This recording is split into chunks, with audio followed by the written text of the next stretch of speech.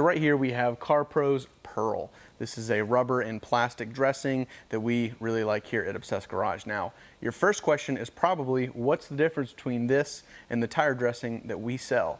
Well, we're going to answer that question in this video. I'm going to tell you how to use it, and I'm going to explain some of the uses that we like to use it for. Starting with the similarities, this is a water-based dressing, and it's also dilutable, just like our tire dressing. Some of the things that we like to use it for are tires, if we do not have our tire dressing available, rubber, so things like your door jambs, just random rubber around the car, and specifically, we really like it for engine bays at a 1-to-1 dilution ratio. I would dilute it out into a Pressol bottle and then spray it all over the engine right after you've cleaned it, and then let it sit for about an hour or so, come back, and you'll buff those high spots down, and it'll leave you with a really nice deep satin finish. If you need to know any information about cleaning engine bays, you should check out the video we did on how to clean your engine bay. So there you have it. That's the things we like to use Perl for and why we carry it here in the OG store. If you have any questions about dressings or Perl specifically, let us know in the comments or reach out directly at support@obsessedgarage.com.